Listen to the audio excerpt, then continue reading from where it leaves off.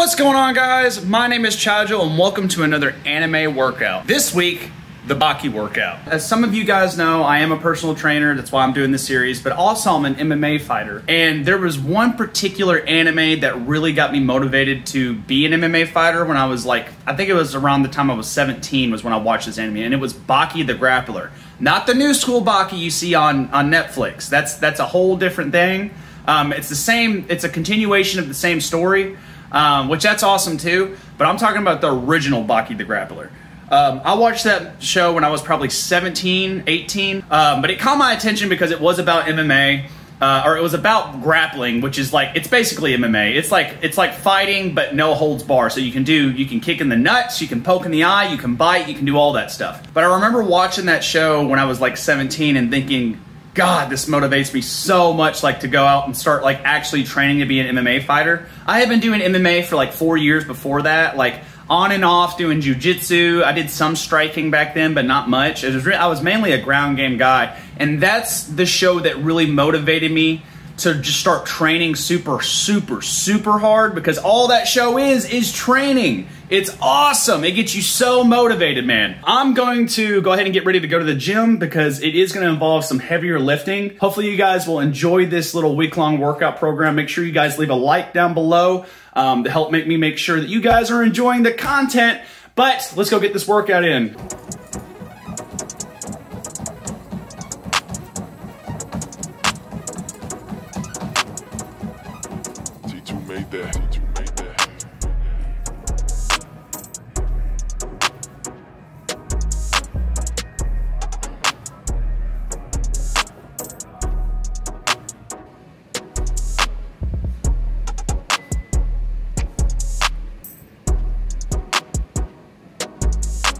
All right, guys, done with the workout. I've got a protein bar for post-workout. It was a great workout. That was a 2-hour workout, and I still got to do the second part tonight, all the MMA stuff. That was great. It took about 2 hours to do everything. I went ahead, like I said, I added yoga in. Shut up, Sora, I'm talking. I went ahead and added yoga in just because I wanted to make sure I'm getting more flexible, because I've been feeling really tight. You know, when I'm sitting there editing all these videos, I do sit down for a long amount of time, and that can actually affect, like, the muscle's called your piriformis. It's in your hips. It's basically your hip muscles. As far as like my MMA and my kicking and stuff goes, my jiu-jitsu as well, it'll affect that drastically. So I've been doing a lot more yoga. I'm trying to incorporate that as well. The workout was fantastic. It really just brings me back to like how I used to work out. Back when I was getting ready for my MMA fight, I actually worked out very similar to this, except I didn't split it up. Back when I had a lot more time before I did YouTube, I would work out for like 3 hours at a time. You know, it was the 3 months leading up to my fight. When I got down to my lowest body fat percentage, which was like 7.5%, I would do 3-hour workouts, like, and then every other day, one day would be focused on weight training, and then I would do MMA training, and then one day would be focused on entirely MMA training and cardio-esque stuff. So that's kind of how I would train. The only difference with this one, it's a little bit more evened out every day. So I'm doing weight training every day, and I'm just splitting the workouts up so I can focus on the MMA stuff later.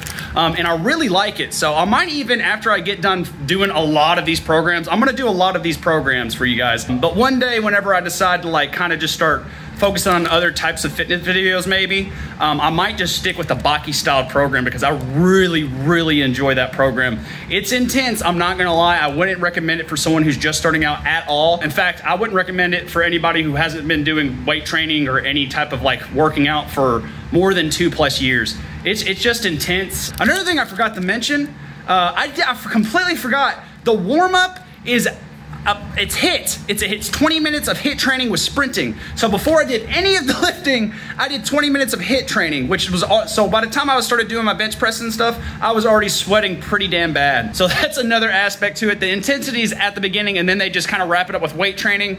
And then at the end, they make you do calisthenics, which is just a whole lot of volume, which I love. I love high volume training. But I'm gonna get this in me, and then I'm gonna go ahead and film tonight's workout, because I figured what I'll do, since it is MMA training every night, I figured I'll go over some combos and stuff, some different types of MMA training that I do and how I'm gonna switch it up. And I figured I would go and review some of that stuff with you guys, just mainly so I can show you guys kind of the stuff I do with my MMA training whenever I don't have anyone else to train with. And I figured it'd make good content, so we're gonna do that. But I'm gonna get this in me, and then I'll see you guys tonight for the MMA training. Workout number 2. I've already been going for, I don't know, maybe 10 minutes. Since we did chest and triceps mainly today, we're going to be focused on some boxing, mainly just because that's mainly arms. We're not going to focus on kicks today. So what I'm going to do all week is I'm going to be showing you guys just a few different things to kind of like show you some boxing tricks if you're wanting to get into it. Something I do whenever I'm training, what I'm focusing on when I'm hitting on this bag. Boxing wise today, I'm working on the different defenses. So I have two main defenses and then one variation of one of those that I kind of make it, I kind of put it in its own field as a defensive stance. So we're going to be going over peekaboo style stance. So peekaboo style, hands against your face right here, elbows tight, and you're bobbing and weaving that head.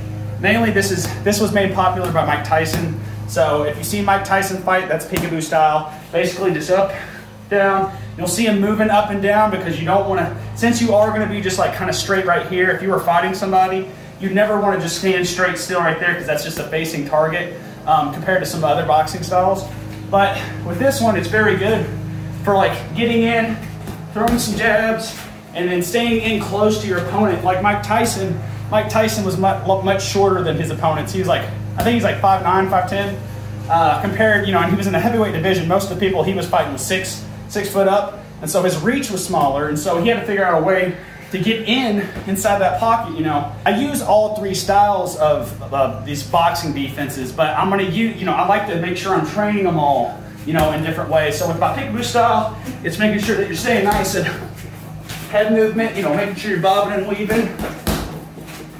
Sometimes I like to throw in a little slip, jab, cross, slip in, because Mike Tyson was known for doing that. Jab, cross, slip in, uppercut, stuff like that. But if you want to, you can just start working on your jab, cross, and just work on moving your head. Next one, you got some more common style, the Philly roll. Your jab arm's gonna be going across your belly, kind of covering all these internal organs right here. You've got your liver right here, kidneys on this side, hands kind of going over the top. Your main strong hand is used to protect your face now, so you're gonna keep it up under your chin, kind of like this, but you're gonna be sideways to your opponent.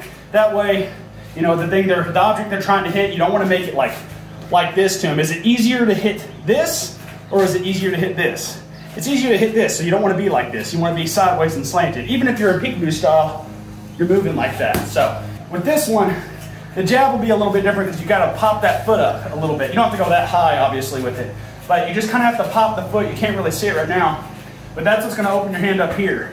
That way you don't have to pull back, if that makes sense. So right here, quick step with your jab, and then cross. So working on those, boom, jab, cross, and bringing it back. The big thing is working on bringing your hands back to your face. This is a variation of the Philly roll, because basically all you're doing is you're going from here to here. I've always called this a 90-90 block. I don't know what other people call it. It's, a lot of people have used this. Basically this is used to get inside, or if someone goes on your outside, you see like a hook coming, squeezing down like that, like say someone's punching me from this side, I would get right here. Or sometimes I like to leech in like this to try and cover some distance between me and the opponent, to set up like a hook, kind of like this. I'll go boom, boom, come in right here, because now his kidney, if this was a person, his kidney would be right here. I can just boom, throw my hip into him. And so you can kind of just play with all three of those, you know, switching in between here from peekaboo, jab across, Philly roll, jab across, and then going from the 90, boom, pop them, you know. Just try those out. I'm gonna finish this workout out, and then I'll see you guys tomorrow for tomorrow's workout. What's going on, guys? It's the next morning. I'm about to hit the gym to go get this morning workout done. Yesterday was a full workout, and I feel pretty okay today. I don't feel too sore. I'm pretty tired. When it was time to go to bed yesterday, I passed out because I was just exhausted. Today is going to be kind of a time scrunch with today's workout, so I'm going to try and get all the lifting done while I'm at the gym.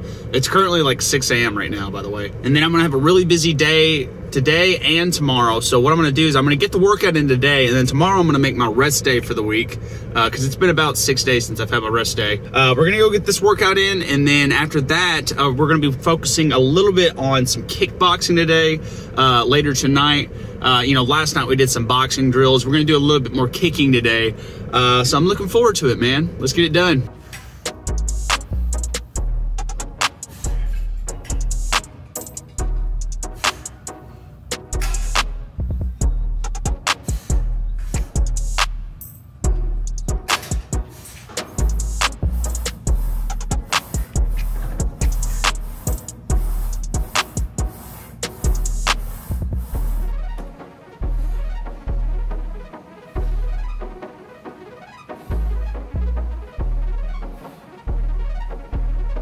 All right, guys, got the workout done, at least for the morning. I had to cut out the body weight stuff because I'm just going to end up doing it tonight just because I ran out of time.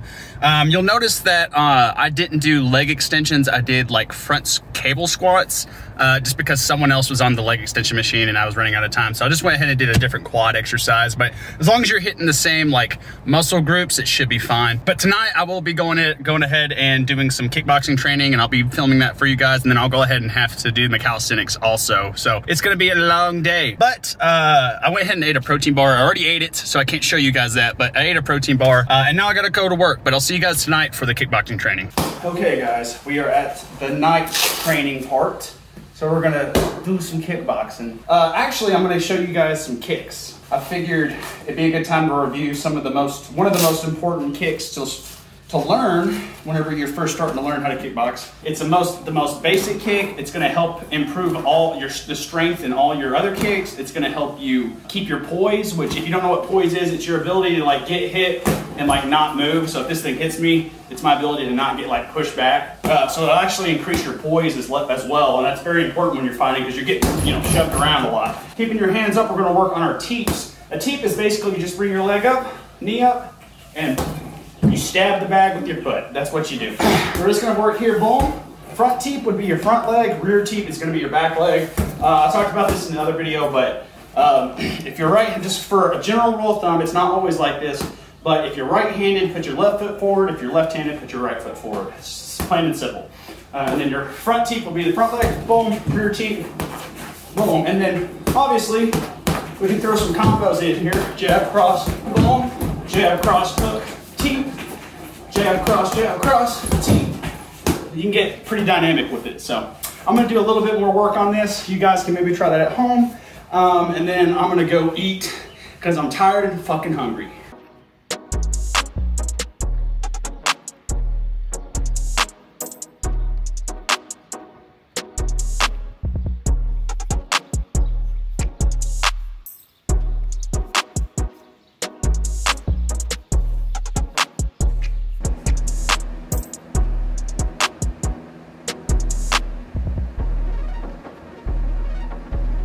All right, guys, sorry I didn't get a video in before I started my workout. It's been a crazy day, but we did get a workout in. I'm about to start my second workout. The thing that made the workout so crazy is my barbell broke. Let's see if I can show you guys real quick. So there's this piece. By the way, this is not supposed to happen, but there's this piece, right? Is this the sock? Yeah, look at this. Let's see if I can get a good shot. That's not supposed to move. That moves. I was doing power cleans and that came off. By the way, we got some more weights in here. I had a buddy come by and he dropped off some weights. So now we got these metal plates and we were testing them out and the fucking barbell broke. So we had to switch up the workout. That's why you guys saw me holding those plates doing those lunges, because I literally couldn't do barbell lunges like I had planned. So we improvised and we got it done, and I'm gonna go ahead and get this next workout in. Today I'm just gonna be going over, I don't know, I haven't even really thought about it. This day's been so crazy. Maybe we'll work on a few combos, working on kicking and punching at the same time, but let's go ahead and get this done. All right, finished up the calisthenics. We're gonna go ahead and get to this kickboxing. So again, going over some quick 3 combos. I've been kind of hitting this back just a little bit, playing around with it. But we're gonna work on the day, mainly showing you guys what a roundhouse or a side kick is. A roundhouse, well, let me show you a side kick. A side kick is exactly what it sounds like. You're hitting the back from the side. I don't know if you guys can see that or not, but I would always recommend starting there, because the main thing that gets people with this kicking is your shins will start hurting. And yes, it is very normal for your shins to be hurting when you do this. So just make sure, don't hit too hard, warm yourself up to it. It may take up to a month before you're even ready to fully kick this thing, because it just wears your shins out. But eventually your nerves will deaden in there and you won't feel it as much. So going from that, kicking, and just adding a little bit more power, maybe even getting some height, and just work on kicking from the side. That's a great way to start. To turn it to a roundhouse, you're doing the same thing. The easy way for me to explain it is you just start off with a knee and then you kick. So you start off acting like you're going for a knee, and then you turn it to a side, to a roundhouse. That's why it's called a roundhouse. It's because your knee is going from here and it's going around the house, if that makes sense. That's literally how it was explained to me. Just working on that. Sometimes I'll go a jab, cross, side kick. I'll go jab, cross, roundhouse, just kind of depends. A lot of it has to do with footwork, with stuff I haven't shown you guys yet. So another one I'll go through, and I've kind of shown you guys this already, but the switch kick, which is a really good one to start with because it's easy to build your tension up and you can kind of just feel it naturally how to release your hip tension. So jab, cross, switch your feet, and whack that thing. Again, be careful with your shins because if you're not used to it, it's going to hurt. So start off just by like tapping it. Even doing this if you're new is a lot. You'll feel it. So take it easy and be safe. What's up, guys? It's the next day. We're gonna be working on some back today, I believe. So we're gonna get that done. I actually just got done mowing the yard. That's why I'm out here.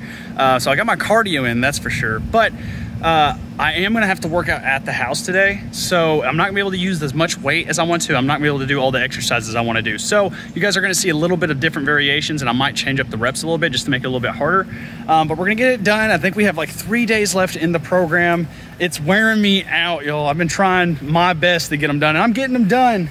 But I am pushing myself, man. It's just a lot of volume. I've even forgot to even record a few times. Like, I don't even think I recorded after my workout yesterday. Just because I'm so tired, it wears you out, man. Like I said, 2-a-day programs is no joke. It's definitely not something you want to start with. So I would recommend waiting to do this program if you plan on doing it till you really want to take it to the next level. Because it's a lot, but I'm really enjoying it. I'm seeing a lot of good results from it. Gaining a lot of muscle, gaining a lot of strength, and a lot more endurance too. It's just, by the time I'm ready to go to bed, I pass out like that. Like I said, it's great. I'm enjoying it. This is what I was trying to put myself through. So we're gonna go ahead and get this back workout in, and then I'll see you guys tonight or after the workout, whatever, if I remember to record after the workout. But if I don't record after the workout, I will see you guys tonight with the kickboxing. So.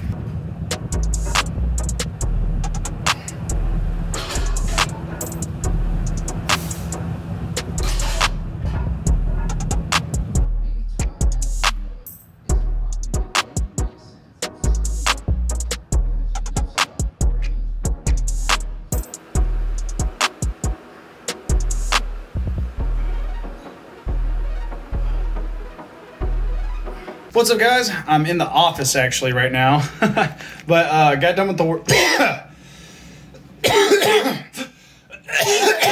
But I got done with the workout and eating some string cheese post-workout. I don't know if you guys saw me doing those deadlifts, but I had to be very gentle with how I put it down because if I put it down too hard, it was gonna like push all the weight down because there's nothing like holding the weight from coming like towards my hand. So I was trying to at least get the deadlifts in so that way I could get like the heavy weight training in. But I ended up getting like the other exercises in with some kind of variation that I liked a lot. My back feels like it was worked really well. I got the calisthenics in as well. Usually I wait till, what's up, Arthur? Arthur's like pulling on me. Hello, son. I usually wait till like the nighttime to do my calisthenics, just kind of like to pair it with my kickboxing.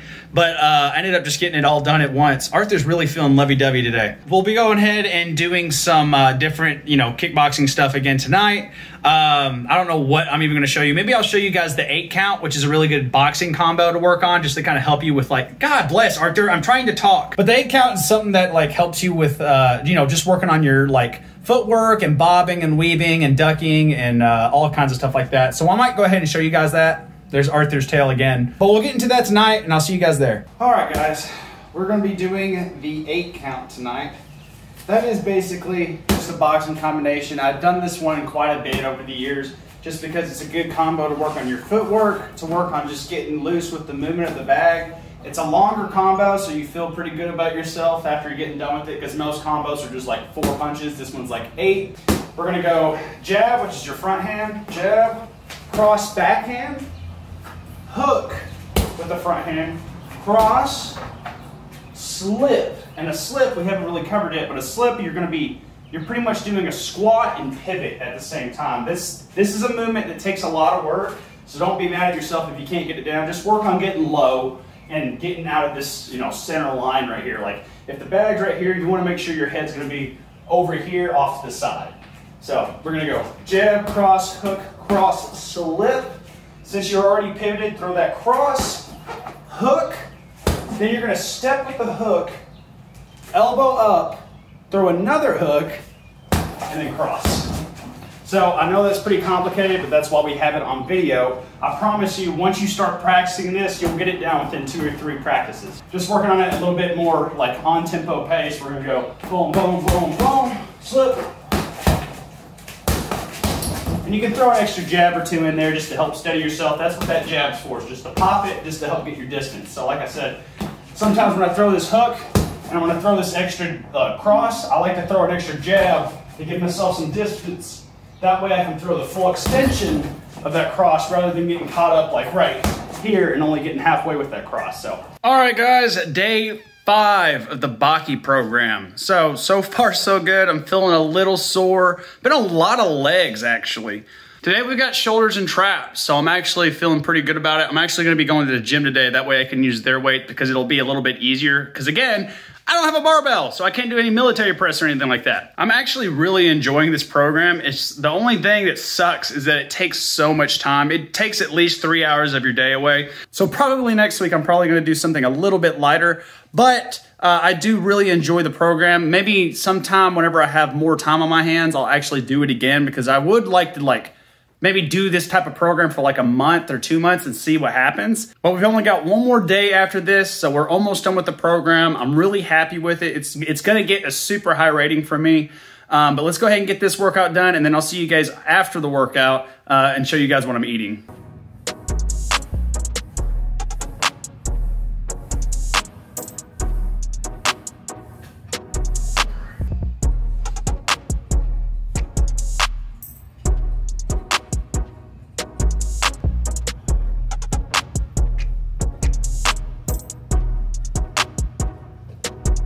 All right guys, post-workout, it's a pretty damn good workout. Got some good lifting in. I got some rotisserie chicken for post-workout. Good. No, Sora. No. Get out of my kitchen. Yeah, you asshole. Workout wasn't that bad. I didn't have time for the calisthenics. We'll do that tonight when I do my kickboxing. Tonight on the kickboxing, we are gonna be going over some ladder drills. Not as much like MMA stuff as much as it's more cardio-esque, but it's something you have to be able to do in order to get the feet work right. We're gonna do some footwork drills for our feet for boxing and kickboxing, therefore martial art training. There you go, that's what we're gonna do. All right guys, I know this is a weird angle, but just kind of bear with me. I've got a ladder here, it's not a very long ladder. I actually got this for $5. But this is gonna do just fine. I'm gonna show you guys 3 different ladder drills to help work with footwork. Footwork is super important when you're talking about boxing, but especially when it comes to kickboxing, because in boxing, not only do you have to have your feet set up a certain way to go ahead and make sure you're, throwing these punches right, but then you gotta start worrying about like these kicks, and your foot position will matter a whole bunch whenever you're doing that. So we're gonna be going over, like I said, 3 different ones. All 3 of these aren't necessarily something you would practically use in a fight. Only one of them really are, but they're gonna get you used to moving your feet really quickly and very dynamically in different directions. So we'll go ahead and hop into it. This is basically gonna run from easiest to hardest. I don't have a lot of room here to film with. I usually do these outside. This is just the best angle I can get to film. But we're gonna start off with the easiest one. This one I like to call hopscotch because it's exactly what it looks like, or what it sounds like. You're gonna start with your feet in, out and in, out and in, out and in. And just making sure every time your feet touch the ground, you're moving these feet right back up. So it's your ability to be able to touch the ground and come right back up. So boom, boom, boom, boom, boom. Now you don't have to go backwards like I do, but this is the next step for the difficulty. From here, going into the next hardest one is the shuffle. Basically, you're going pound, pound, step, pound, pound, step, pound, pound, step, pound, pound, step, pound, pound. So every time I say pound, one foot's going in, and then you're stepping over. Boom, boom, boom, boom, and then you can speed it up. Boom, boom, boom, boom, down. And the thing is, what you're trying to do is not let your head get in front of your body, because I almost did it that time. If you lean too far forward, you'll notice, like, I'm gonna try and do it on purpose, but if you lean too far forward, you're gonna fall forward out of the track. So anytime you mess up, start over and just start again. And then go on to the most difficult one. This is something I actually use like in fights. So I really just call this one the corner step, because it's gonna make your feet look like it's like going in, out, and then you're going forward. 1 foot in, 1 foot out. Both feet in, 1 foot out, and then as soon as this one's in the middle, step up. Boom, boom, boom, step up. Boom, boom, boom, step up. Like I said, this one is definitely gonna be the hardest one So, you know, take your time. You don't have to immediately do this first day. And when you do try it out, I highly recommend going at my tempo like I just did there. Boom, boom, boom. And just kind of walk it out.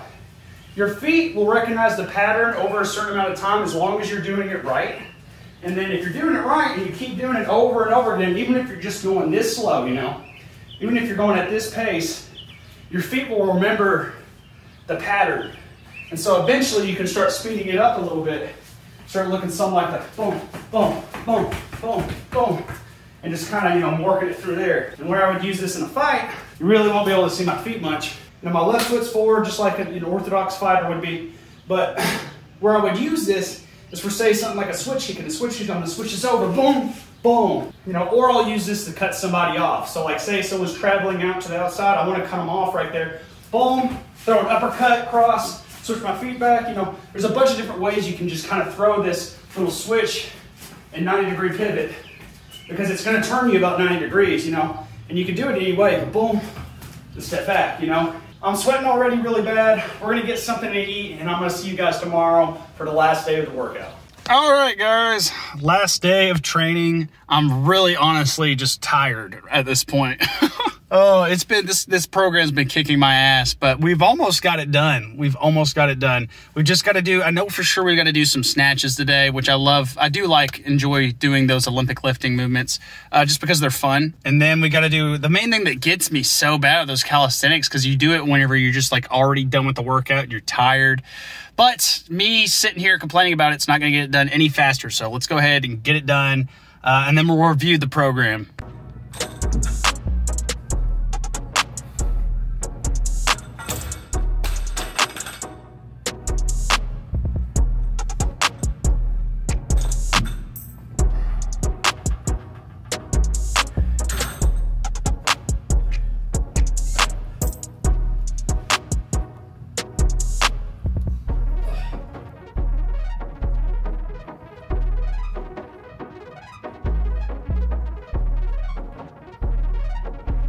All right, post-workout, I'm worn out. We've got some tuna, or I think it's mahi-ahi. I don't know, it's some fish. We have fish with some Chick-fil-A sauce on it. Doesn't sound great, but it's honestly really, really good. I'm gonna eat this, and then we've just got, there was a bug on my food. Then we've just got the kickboxing workout, and then we're done with the program.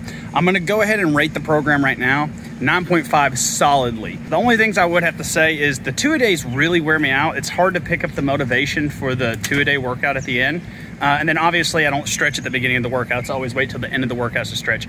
But that's literally all I have to say about that. Everything else was fantastic. It's a great program. I really see myself doing this later on, but we have other programs to get to, so maybe later. But I'm gonna get this in me, and then we're gonna finish up the program tonight. All right, guys, we're on the last workout of this Baki program. And all we're gonna do is we're gonna have fun. We're just gonna whack on this bag for a little bit, make it a full workout, and we're gonna call it a day.